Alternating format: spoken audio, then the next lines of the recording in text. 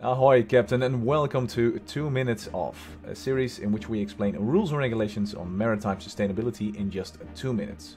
Why 2 minutes? Because your time is precious and our goal is to make your life easier, not harder. So in the next 2 minutes we will explain the most important aspects of CII, the Carbon Intensity Indicator by IMO.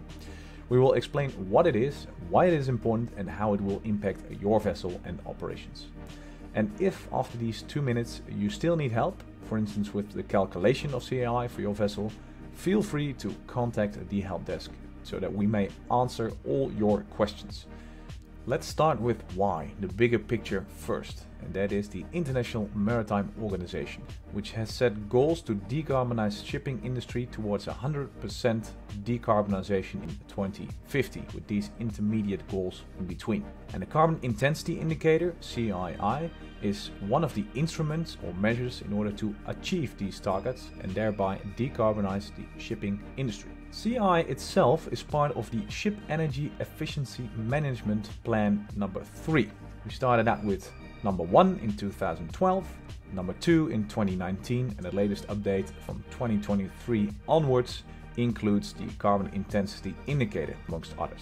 And under these regulations, ship owners are required to submit their CII yearly in order to get a rating.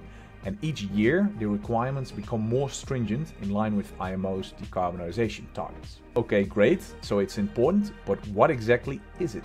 CII is a number. It shows you how efficiently a ship transports goods or passengers. It's given in grams of CO2 emitted per cargo carrying capacity and nautical mile.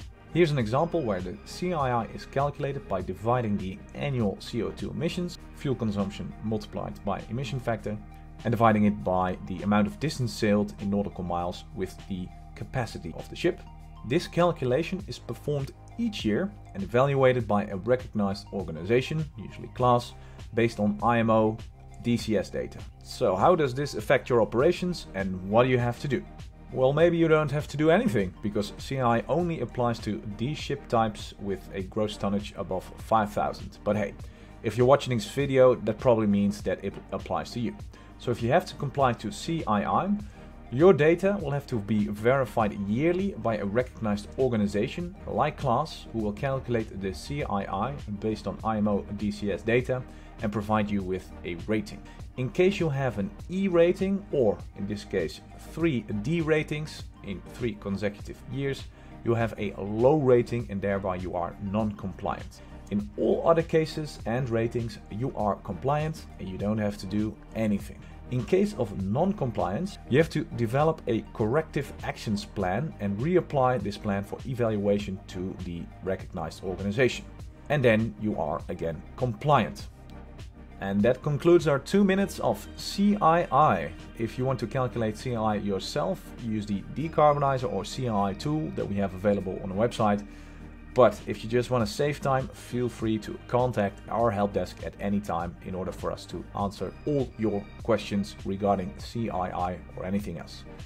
Thank you for your time and have a great day.